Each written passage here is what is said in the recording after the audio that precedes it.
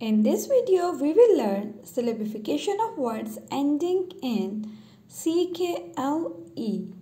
If a word ends with ckle, what you have to do, you have to divide before le. As in freckle, we divide this word before le.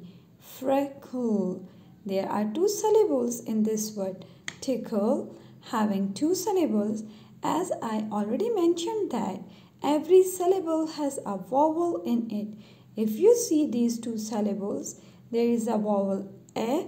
Here is also a vowel represented by e, but this e is silent. So every syllable has a vowel. Either it is written or spoken. Subscribe Little Souls. A complete video is uploaded on YouTube and follow us on Facebook and Insta. Thank you.